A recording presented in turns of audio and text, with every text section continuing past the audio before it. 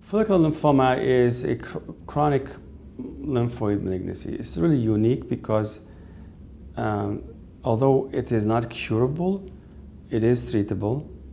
Average lifespan these days about 18 to 20 years, so any patient will require multiple treatments in their lifespan.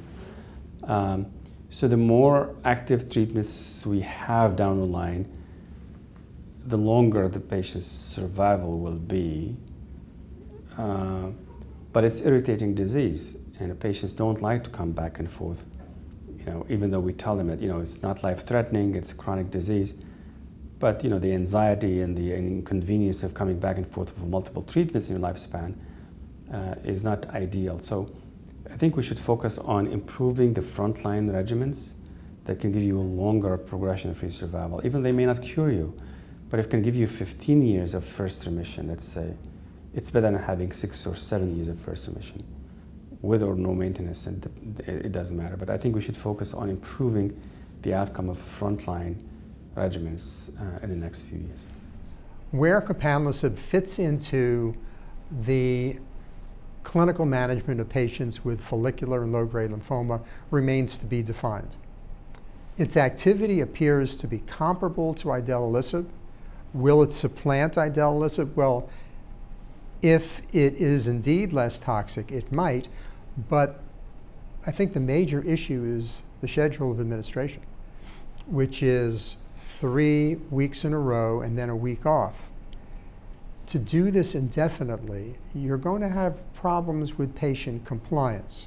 It would be prudent to develop a strategy whereas you could discontinue this drug after a finite period of time. We're running into this with all the new agents, the ibrutinibs, the idelalisibs, all these that are given virtually indefinitely.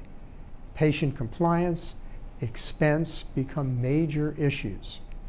And so it would be wise to find a truncated program which would also help it in its competition with the other PI3 kinases out there. There are still others we haven't talked about, such as TGR-1202s, the so-called umbralisib, which doesn't seem to have any of these adverse effects because of a differential effect on Treg cells.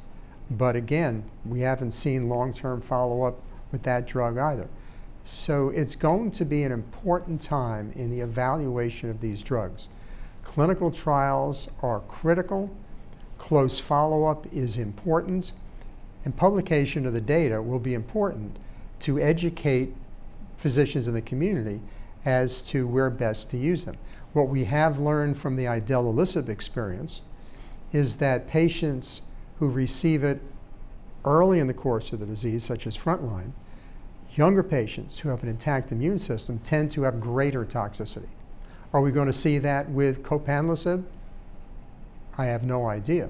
So if one of the objects is to move a drug to the front line, then you have to be very, very careful with a drug in the same class. The goal of treatment is not to wait for patients to be refractory, not to wait for patients to relapse. It is to develop the most effective yet least toxic induction strategies. Fewer patients progress, increasing the chance we may actually be curing patients with follicular and low-grade lymphomas.